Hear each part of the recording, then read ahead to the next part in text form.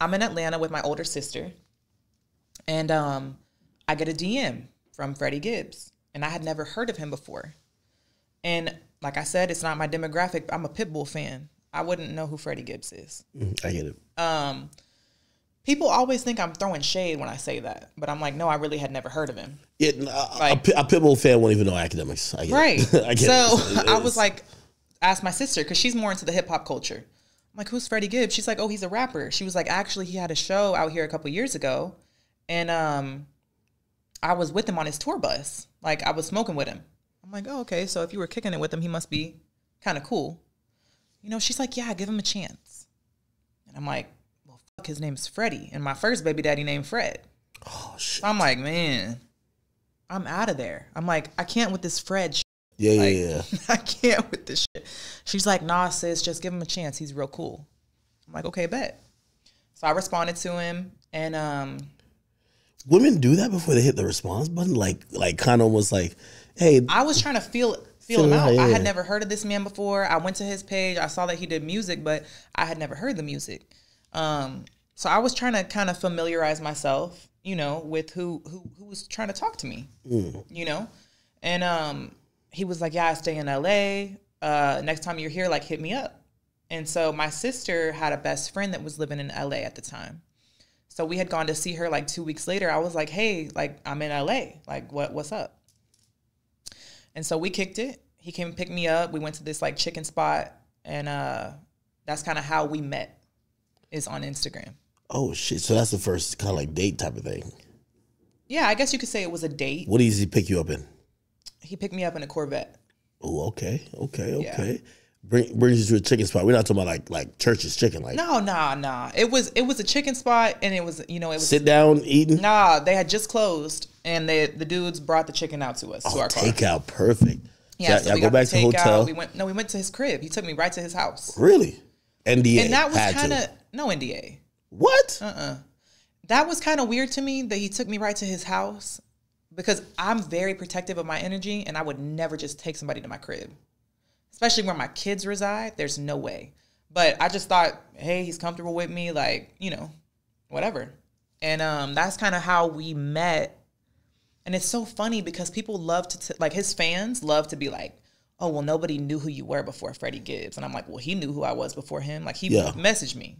You feel me? Why do you think he messaged you? Like, what did he see? Was he just like a fan of your content? I don't know if he was a fan of my content. I think he just saw me on Instagram. I have no idea. But after that day, we kind of established like a friendship.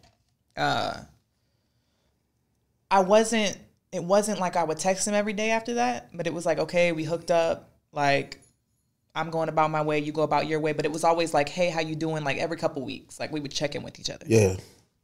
And that was for like a year. And then I found out that he got jumped in Prime 112 in Miami. Oh, so you weren't with him at that point? No, I wasn't with him then. Oh.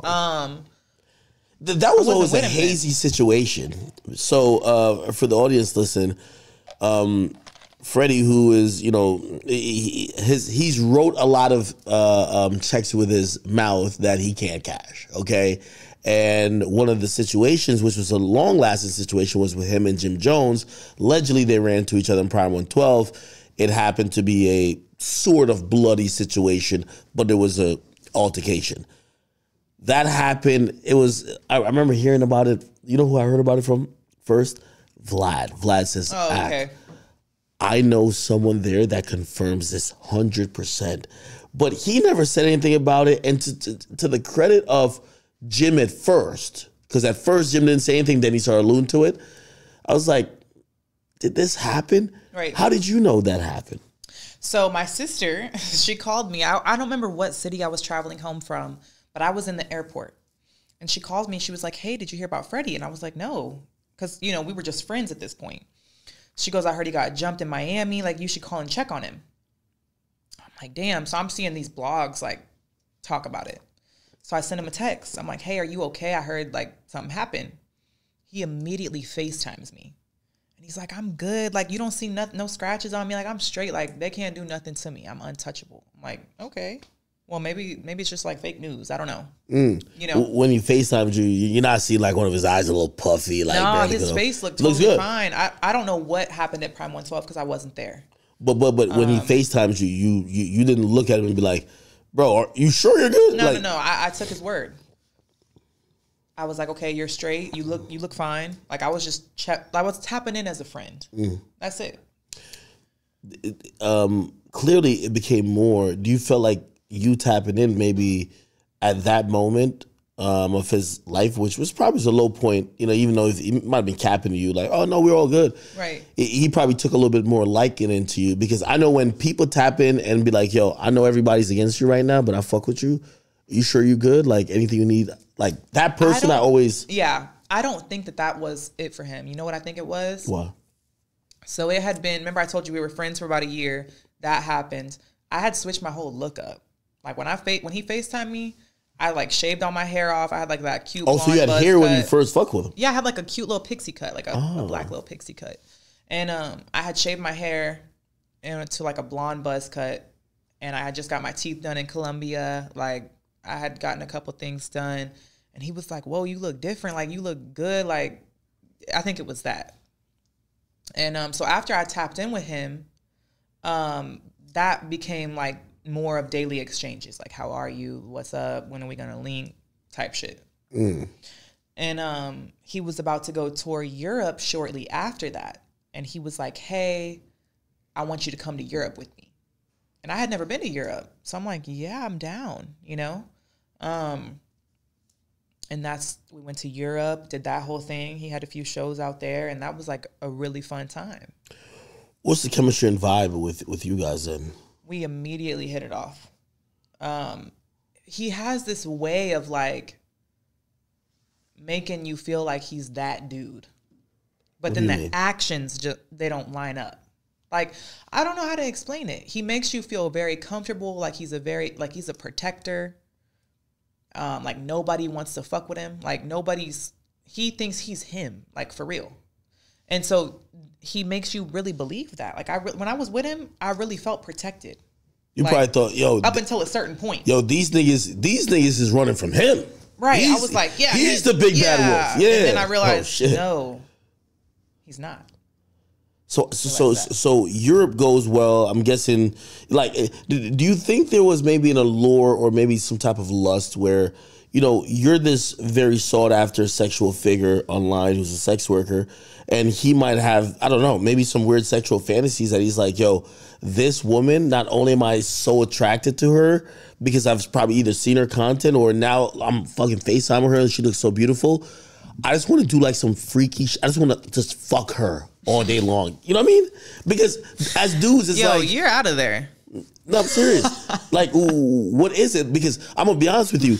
Like, every dude, and I know people watching this, y'all going to try to cap, but you know, that one girl, just think of the name. Shit. I know a lot of y'all, some of y'all even say Ice Spice. If y'all even say, if y'all got one name in mind, y'all say, man, if that girl...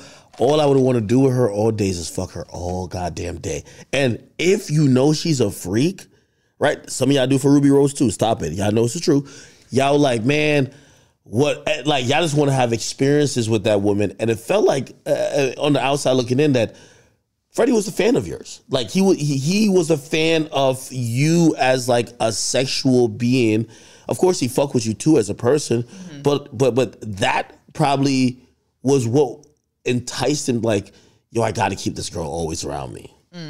Yeah, I could see that. Like when my first scene went viral on Pornhub, it was up for 72 hours. It did 5.5 million views. Whoa. And who was that with? Some like other creator. He wasn't a big creator though. How did it go viral or why? The algorithm. People just like the title, the what is that called at the beginning of a video? When you put a YouTube video, the thumbnail. The thumbnail, yeah. So all that. You was like busting wide open type shit? Like, no. No, I got it. Like, why are you going viral? Like what are you doing? Look at me, academics. No. I don't have to tell you why I'm going viral. No, hold on. Come on. Yeah, but remember, this is porn now. So you could look amazing, but maybe you can't fuck. Maybe you can't suck no dick. Ask about me. No. Well, obviously you can. Like, we know this now. What I'm saying is that, like, at that point in your mind, why are you going viral? Or do you? I was totally shocked. I had no idea. Oh, you had no. Okay. One of my fans on OnlyFans DM me talking about, hey, I saw your video on Pornhub. It's amazing. I'm like, huh? How'd you see it? I just uploaded it like a couple days ago. Never promoted it. Nothing. So I sent the link to Freddie. I was like, look, my video is going viral. This is before we were dating. He was like, I'm so proud of you. You're so independent. I love that you have your own lane. That's what he told me. And I was like, wow, I really fuck with that he fucks with my job. Did that feel genuine? It honestly did. It honestly did feel genuine. It did feel genuine. So this, I think a lot of people have the misconception that you blindsided him with maybe your career or maybe what you want to do. I think a lot of people think that I just started doing porn when I got pregnant, as like an out of spite type thing. But I always did porn. So before you guys officially dated, he knew you were doing porn and he would tell you he's proud of you. Yes, he knew what I did. Wow. He knew. And it's so funny because when he first picked me up that day, like I had seen a couple pictures on his Instagram that he was like had a microphone or whatever. And my sister told me he was a rapper. But when I asked him outright what he did, he was like, oh, I play baseball. Or, oh, I do this. I do that. He would never tell me like he's a rapper. He would never say he's a rapper. No, he didn't want to tell me that. I have no fucking idea why. But maybe he was trying to throw you off like, I don't want you to like be like a groupie. So I'm not going to tell you what I really do. I was always genuine about my career.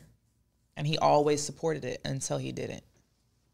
So you're telling me, hey, I'm an adult entertainer.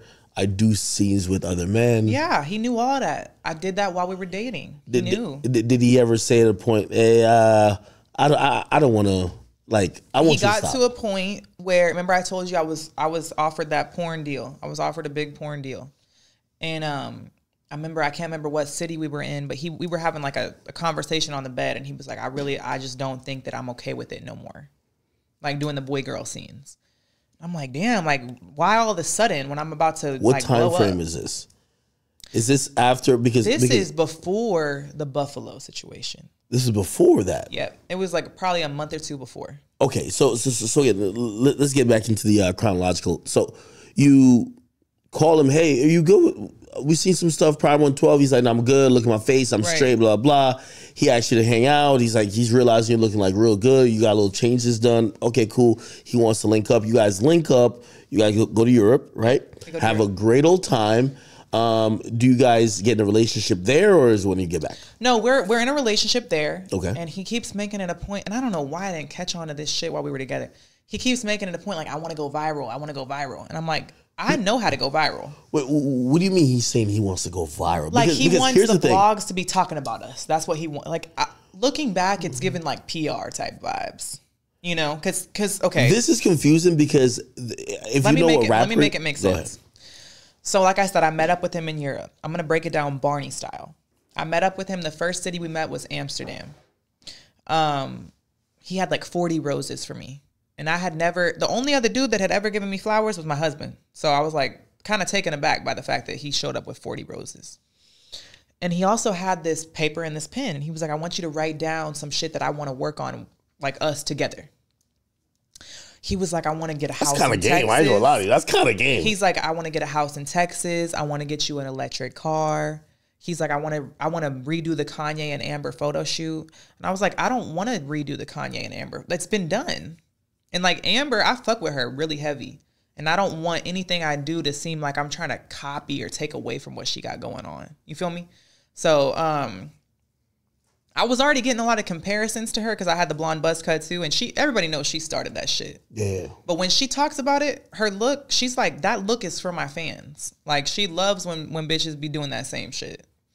But I was like, I'm not trying to do that. I'm not trying to do the Kanye Amber shit. I think that's the type of vibe he was on. He was very like he loved the porn star rapper look. He loved that.